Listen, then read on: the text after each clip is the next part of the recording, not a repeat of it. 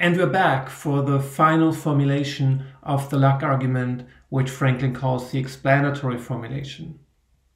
It says that indeterminism is incompatible with actions having a certain kind of explanation, and because actions given in determinism lack this kind of explanation, they cannot be free. So let me start by saying a little bit about explanation given in determinism. So it used to be widely believed that if indeterminism is true, then outcomes don't have any kind of explanation. So it used to be assumed that chances cannot explain anything. But that's now becoming a more and more unpopular opinion. So suppose a particle had a 50% chance of decaying within an hour, and it in fact decayed into two different particles. Does this event, the decay of the particle, have an explanation? Many people now think that it does have an explanation. What explained the particle's decay was the fact that it had a 50% chance of decaying.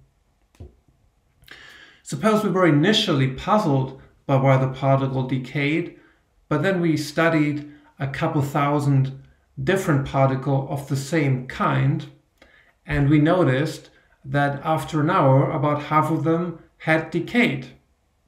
And then it seems now we understand. Now we can explain why the particle decayed. We're no longer that puzzled. Now we know that it had a 50% chance of decaying, and that's why it decayed. So it seems then the chances can be explained. But there's still a question of whether chances allow for a certain kind of explanation, namely a contrastive explanation. For example, you may wonder, why did the particle decay rather than not decay? And it seems for that question, you can't say it's because it had a 50% chance of decaying, because that's compatible with either outcome. So the question is, do chances allow for contrastive explanations? And that's what we will be focusing on. And let's jump right in with a free will example, and we'll switch examples again. This time we want to know why Jane decided to vacation in Hawaii rather than Colorado.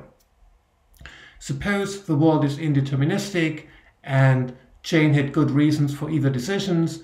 She loves going skiing, which speaks in favor of Colorado, but she also loves swimming in the ocean, which speaks in favor of Hawaii.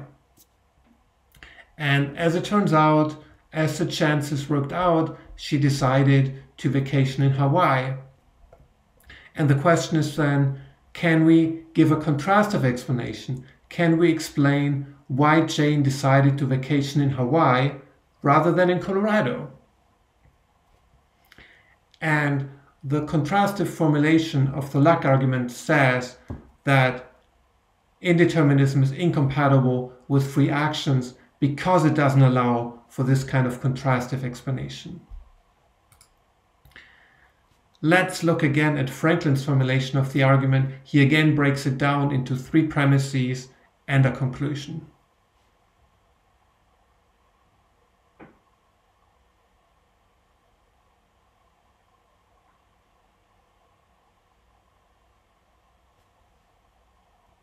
By the core contrast here, Franklin means why the agent performed the actual action rather than the main alternative to it. And he uses the word core only because in principle we might ask lots of contrastive questions. We might also ask, why did Jane vacation in Hawaii rather than not vacationing at all? Or why did she vacation in Hawaii rather than investing the money in the bank? And here it's simply we're interested in Hawaii rather than Colorado, which is our core contrast. So Franklin gives this formulation of the argument, and then his criticism of the argument is that the argument equivocates. And remember that equivocation means that an argument appears to be valid, but that's only because a single expression in the argument actually means two different things. This argument here appears to be valid. if for every law there is someone who created the law, and if there are laws in nature, then there must be someone who created the laws in nature, which maybe might be God. But on closer inspection, it's pretty clear that this is not a good argument, even though it appears to be valid, and that's because the word law means two different things in the different premises. In the first premise, for the first premise to be true, it seems law needs to mean something like legal rule. It seems very plausible that for every legal rule, there needs to have been someone who drafted and implemented the rule. But clearly in the second premise, when we talk about laws in nature, law cannot mean legal rule. Law now means something like the kind of principles that tell matter how to behave. And that's something very different than a legal rule. And once we understand that the word law means something different in premise 2 than in premise 1, we understand that the conclusion doesn't really follow from the premises.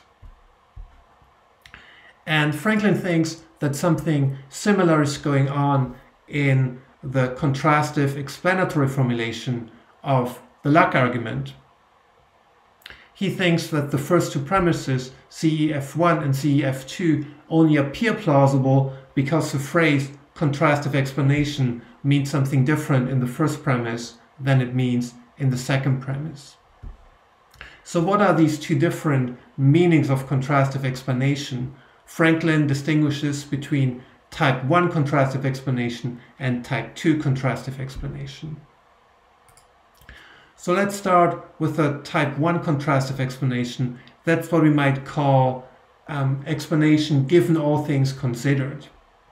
So here's the question: why did Jane decide to go to Hawaii rather than Colorado, given the past and the laws? So we're now considering knowledge of the entire earlier state of the universe and the laws.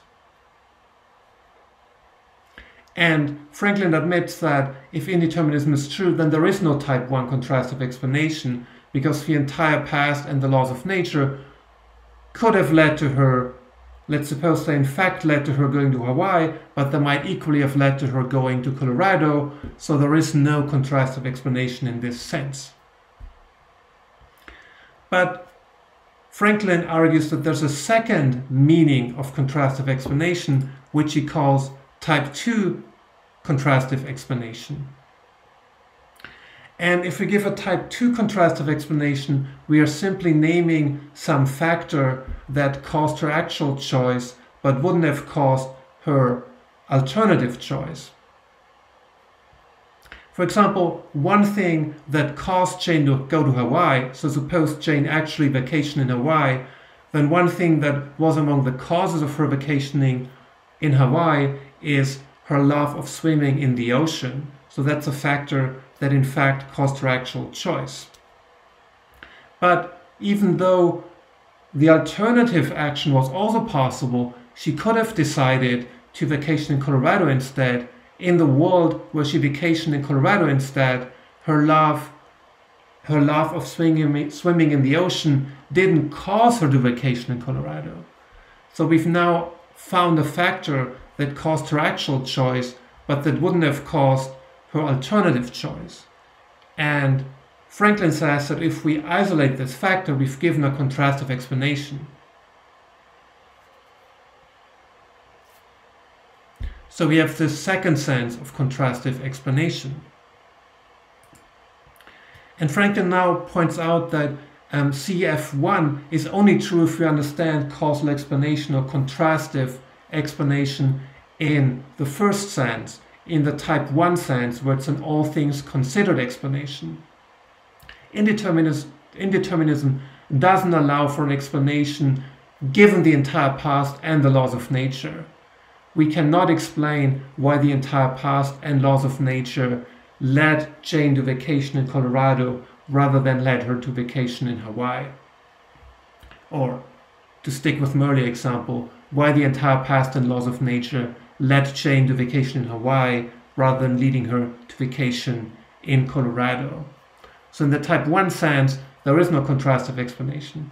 But in the type 2 sense, there is a contrastive explanation, as I pointed out earlier, because we can isolate a factor that caused our actual choice but wouldn't have caused the core contrast. So we need to understand contrastive explanation in the type 1 sense.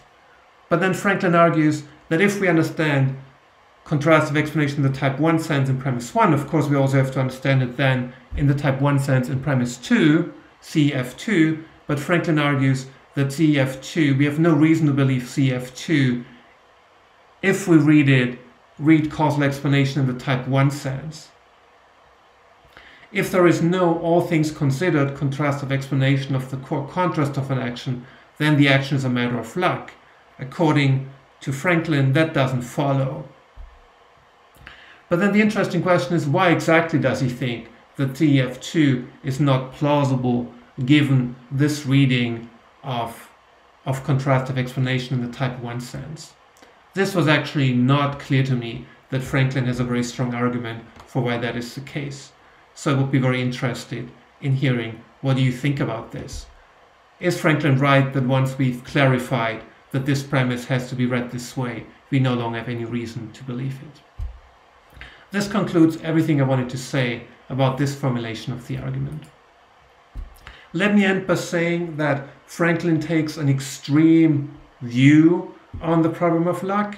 So most people think that the problem of luck is a serious problem. Even libertarians concede that the problem of luck makes libertarianism a bit less attractive. They think overall we should still be libertarians, but the problem of luck is a serious drawback of the view. It's something that makes the view less attractive, even though overall we might still have reason to believe it. Franklin stands apart in the fact that he seems to think the problem of luck is really not a problem at all.